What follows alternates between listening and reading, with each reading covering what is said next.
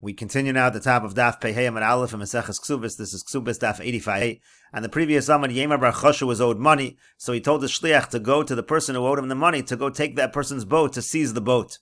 So Rav Papa and Rav Huna Breder Rav Yoshua, they saw the shliach and they said, you can't take the boat because it's a case of tofis lebal chov, but makom shechav leacherim. You're grabbing for a bal chov, but there are other balei chovos. We also are owed money, so a shliach's not allowed to grab for one bal chov if there are other people involved, because again, a tofis lebal chov, but makom shechav leacherim lo kane. It's not going to be a good acquisition in that situation. And so the Gemara says, Tafsua inu. So then they themselves directly, they just grabbed the boat, because again, they were owed the money, Rav Papa and Rav Huna Breder Rav Yoshua. And the Gemara says, Rav Papa mimlach meluche, Rav Huna Breder Rav Yoshua mimtach la biashla. So then Rav Papa, he used the oars of the boat in order to move the boat, and Rav Huna Breder Rav Yoshua, he was pulling the boat with a rope. Mar Omar ano kanina lo lakula. One of the masters was saying, I'm the one who's acquiring all of it. Umar Omar ano kanina lo lakula. And the other one was saying, I'm the one who acquires all of it. So now they were arguing who gets the boat.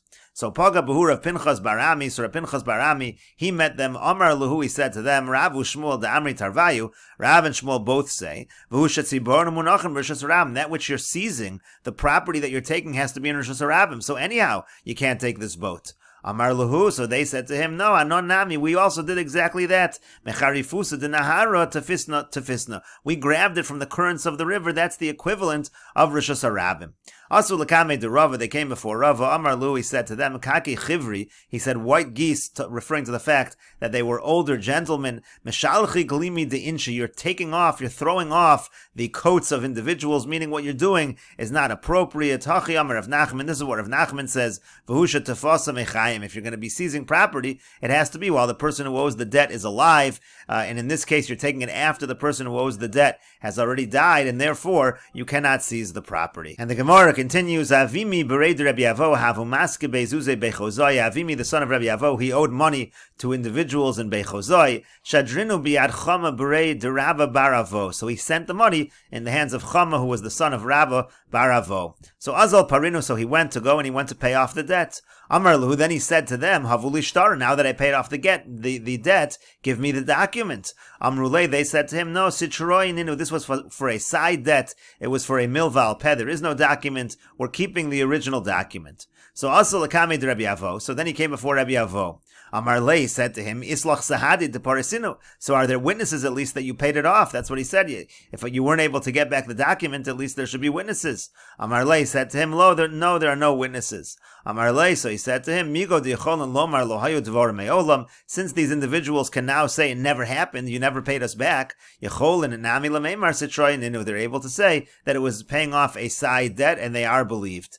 And the Gemara says, Le'inyan shalume shliach mai. Well, what about the fact now maybe the shliach has to reimburse in this situation because the shliach did it wrong. The shliach should have collected the document first and then paid.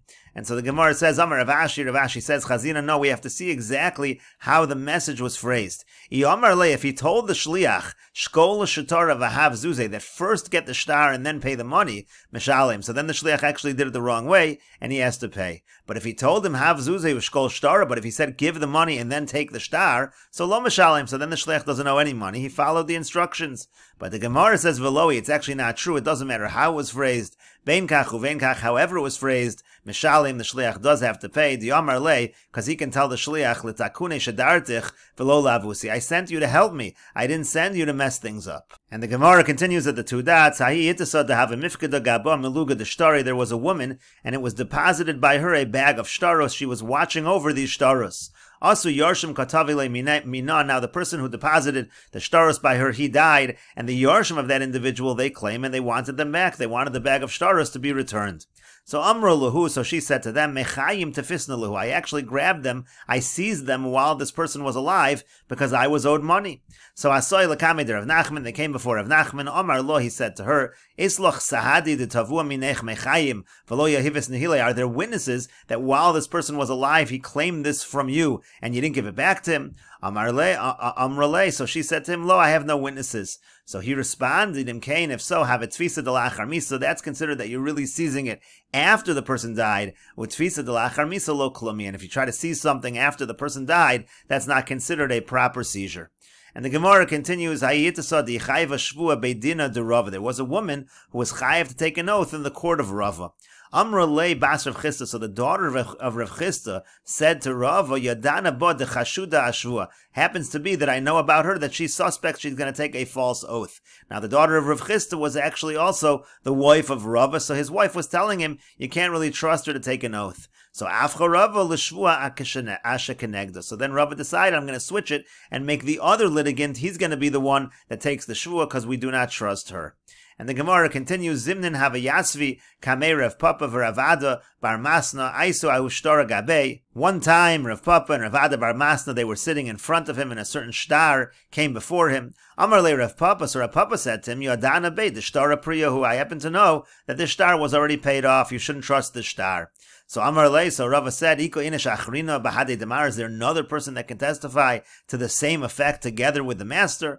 Amar le lo, he said, no, there's no other person. I'm the only one. Amar le said to him, Afagav the ikamar. Even though you're here, even though the master, you're claiming that it's not a good shtar, eid echad lav klum. One aid is going to be nothing. It's not sufficient. So Amar le Ravada bar Masna, so Ravada bar Masna said, V'lo yehi Rav Papa kebas Rav Chisda, but shouldn't Rav Papa be at least as good as the daughter of Rav Chisda? Meaning when your wife, when the daughter of Rav Chisda, when she made a claim in court, you took it seriously. But now over here, Rav Papa's claim, you're not taking seriously. And so Rava responded, Bas Rav Chisda kimli begava. When it comes to the daughter of Rav Chisda, so I know her, I know I can trust her. But Mar lo kimli begava. But when it comes to the master, I don't have that certainty. And the Gemara continues, Amar Rav Papa says, Hashda do Amar Mar, now that the master said, Kimli begava milsi, that if you happen to know somebody and you know you can trust them, that's considered substantial. So then Kegon Abba bar Mar Bri, the Kimli begava. So Abba Mar, who's my son, and I know about him, he's trustworthy. So Karana Shtara Pume, I would rip up a shtar based on his word, based on his testimony. And the Gemara says, Karana Sakadaitach, 1 second, is he really saying, do you really think it means to say that you would tear up the shtar completely? Ella, rather what it means is, Marana Shtara Pume, we're going to weaken the shtar based on his testimony, and we would require further evidence. And the Gemara continues, there was a woman who was chayiv to take a shvua in the court of Rav Bevi bar Abaya. Amar lahu ahu baldin teisi b'tishtaba b'masa. So the other litigant said, let's bring her and let's have her swear, let's have her take the oath in the city, because after because already in the city, maybe she'll be more ashamed, and then she'll admit, she'll say the truth. So Amr lahu, so then she said to them, Kisvu li zichvasa. So I want you to write for me a shtar that says that I am correct. And then when I take the oath, then you'll give me the shtar that says that I win the case. So Amr lahu Rabbevi bar Abayas, or Rabbevi bar Abayas said, Kisvu lo, you should write for the shtar. But the Gemara continues, Amar Rav Papi said, Mishum da'asisu mimuloi, because you come from a place of unfortunate people, Amrisu mili mulyasa, you're saying these kind of this unfortunate ruling, meaning this ruling, this idea over here that you write the shtar first and then you give it to her if she takes the oath, that doesn't make sense. Amar Rava, because didn't Rava say, Hayasharta de daini de michdava, mekame de nichvu sahadi achasimis yadayu psula. Let's say you have an asharta that's written by the court, which basically certifies a document and says that the signatures on the document are certified. If it was written before the witnesses actually came and testified on their signatures, it's possible. Alma, what do we see from there? Mechzika shikr, that there's a concept that something looks false. You can't write a shtar before the event actually happens. Hachanami mechzika shikr, here also would be a problem that it looks to be like a false situation. But the Gemara continues, Velesa, but that's not really true. We don't hold of this concept of mechzika shikra, meaning Rav Nachman, because of the statement of Rav Nachman. The Omer Rav Nachman, because Rav Nachman said, Omer Hoyer Rabbi Meir, that Rabbi Meir used to say, Afilu mitzo ba'ashba v'chosmu v'nosnu la kasher. Even if, let's say, you have a shtar that is found in the garbage, it just happens to have the right names and dates, etc., and you sign it and you give it to her, it's going to be kosher. You see that even though at the time it was written, it was certainly mechzika shikra, but if fundamentally it's the shtar is written with the right information and you sign it and you give it, it's going to be kosher. That statement was made with regards to a get isha, with regards to a divorce document. And the Gemara says, Va'afilu Rabbanan, now even according to the Rabbanan, lo pligi oled Rabbi Meir ela begitei nashim, they only argue on Rabbi Meir when we're talking about get that isha when we're talking about a divorce document. Why? Because there's a requirement that it be written for her sake, for this particular individual, for this particular divorce. But let's say you'd have the same thing by other shtaros, module, they would admit, and therefore you see we do not have this concern of michsi keshikra. The Amar Ravasi, Amar Rabbi Yochanan, because Ravasi said that Rabbi Yochanan said, shtar shalavabo paro, a similar kind of idea. Let's say you had a shtar, and it was already used, there was already a loan taken with the shtar, it was already paid back, it's already been used. Eino choser v'lavabo, even though it's got all the right information, you can't use that same shtar again for a loan. Shekvar nimchol shibudo, because the shibud that is created by the shtar, once the shtar is paid off, that shibud goes away, it's forgiven, and therefore the shtar loses its strength. And the Gemara points out, the only reason the shtar is not good is because the shibud has left. But when it comes to the issue of michsi keshikra, that does not seem to be an issue, and we'll continue with this discussion in the next video on Daf 85a Amud Beis.